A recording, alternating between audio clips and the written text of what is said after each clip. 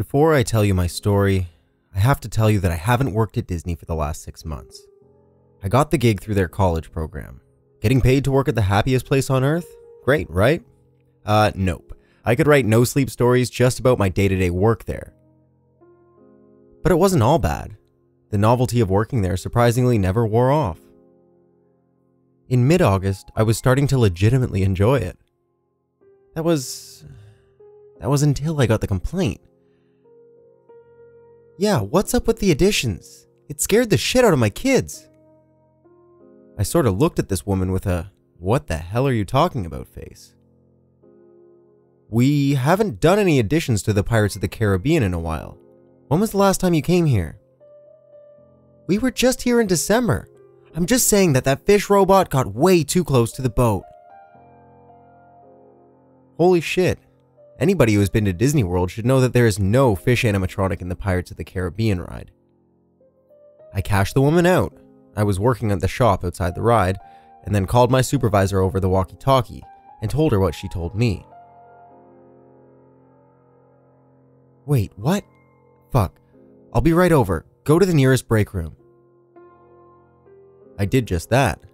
I sat in the cool room for a few minutes until my manager finally came in. She actually locked the door, which is so against the rules, to make sure that we were the only two in there. So she said there was something in the water? I told her yes, and she asked me, did she say anything about hair? I sat there really confused. I said no and asked what she meant. Well, I got approached by a few guys, early 20s, and they told me that they saw what looked like a mermaid near Barbossa's boat. I just assumed that they were high and forgot, but if someone else saw it, we need to tell the ride runners. My manager and I headed towards the inner tunnels that led to the mechanical room for the ride when a woman sprinted out the exit sobbing her eyes out. We quickly brought her to the break room and asked what was wrong. Through her sons, she tried to explain that while she was on the ride, near the plundering scene, she saw something pass the boat. Now, the water in the ride is not very deep, so what she described next sounded absurd. It looked like a mix between a fish and a person. Its arms were only a few inches long, and I saw the fucking gills. It had huge eyes, no nose, and a gaping mouth. We calmly asked her what color the scales were. No, it didn't have scales. It had flesh. Within 5 minutes, the ride was shut down. I didn't have high enough clearance to know what they were doing to find the thing on the ride, but my manager was cool enough to tell me what they had found. Near the jail scene, a disgusting mound of flesh was left on top of the dog, but nothing else was seen. Now, like I said before, I was just a normal worker, so I don't know about any investigations they did about the Pirates of the Caribbean incident, but I do know when the next fucked up thing happened. A few days later, I was working in Hollywood studios doing janitorial work when I heard a family talking as they left the great movie ride. Did you hear Kevin scream at the alien scene? A tween boy pushed the girl, who I assumed was his sister. Shut up! That robot came so close to us. Did you see its eyes? Red flag. I assumed they were talking about the xenomorph scene, and what they were saying didn't add up. So yet again, I called up my supervisor.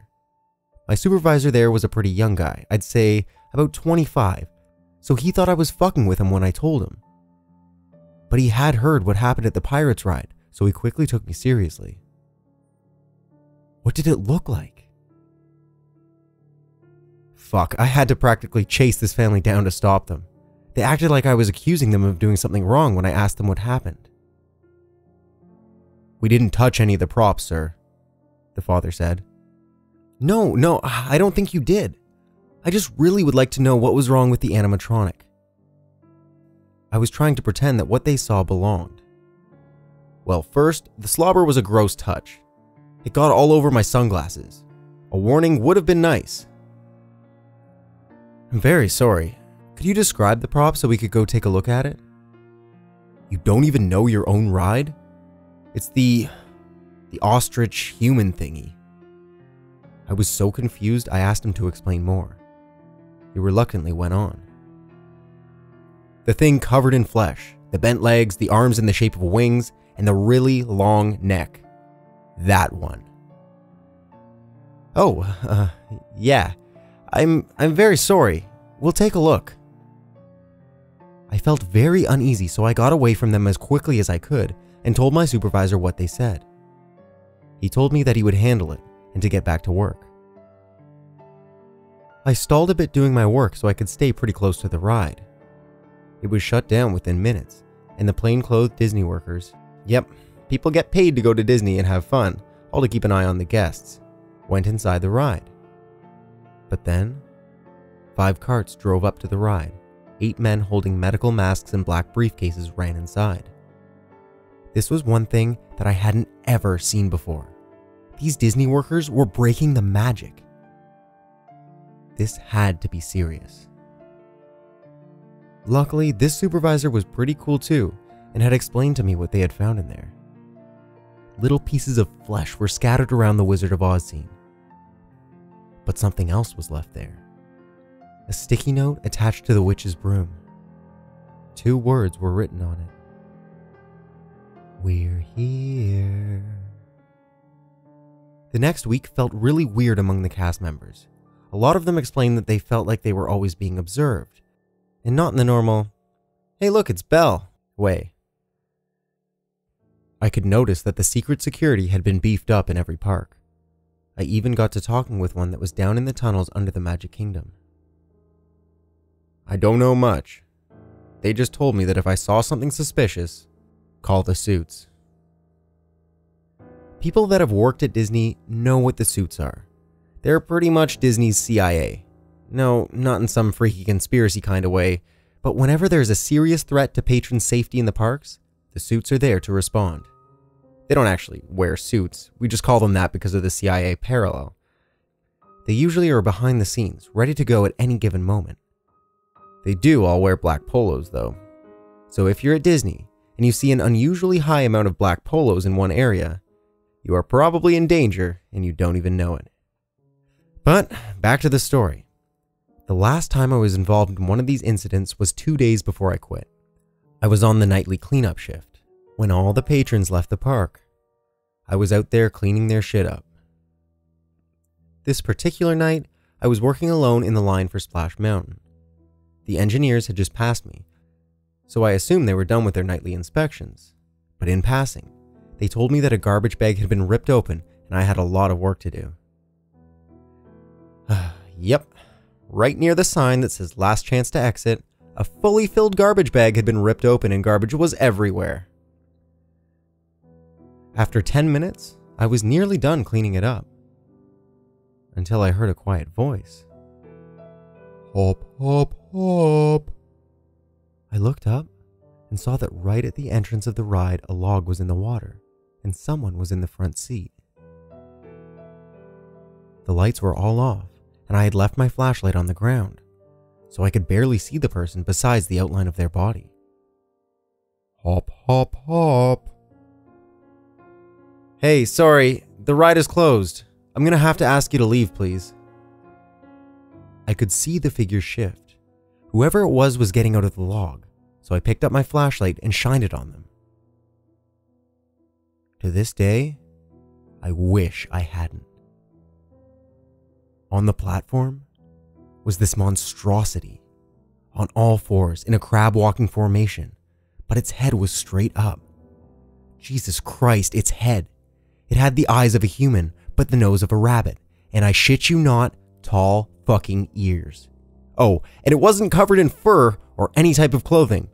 It was covered in bare flesh. Even the fucking ears were covered with flesh. The creature started advancing towards me in awkward jerking motions, but it was moving pretty slow, so I sprinted back towards the exit. As I was racing towards the exit, I pulled the walkie-talkie and screamed into it that I needed a suit right away.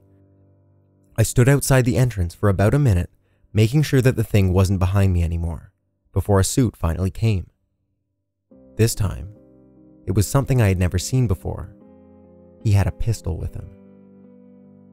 The suit checked all over the ride and found only a few things.